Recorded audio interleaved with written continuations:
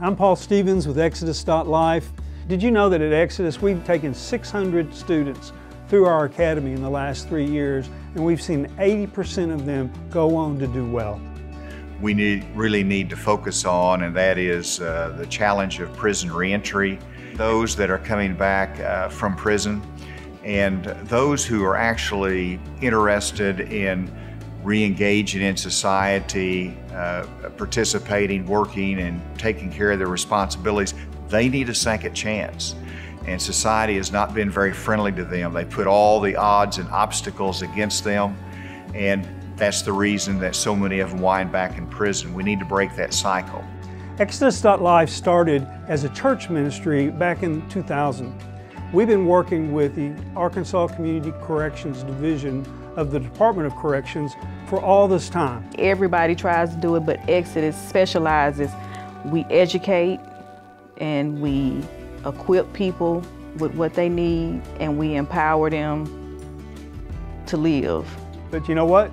COVID-19 brought all that to a halt. I think we're going to be able to expand that number exponentially. What we're doing is we're going online.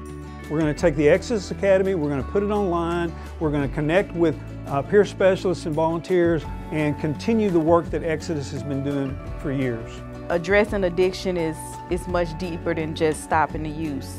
We don't just sell people this, it's all roses and hang in there, and sometimes you have to make tough choices, and sometimes it's very simple things that can make all the difference in the world. As a peer specialist, one of the things that they refer to us as is a hope dealer or a change agent. And we take it from a whole person perspective. I bring relatability to Exodus, to the individuals that we're working with. It's so easy to go in and talk to someone that is a clinician or a parole officer, but they can't cross that line and be relatable or share anything about their life. But everybody else here, in some form or fashion, has walked the walk. As a peer specialist, that's exactly what we do, is we break down that barrier. Don't forget, we're still after one key mission. We want to see every felon who leaves a prison in the state of Arkansas to get reunited with their family, to get reunited with their community, to get involved in the economy, and to stay out for life.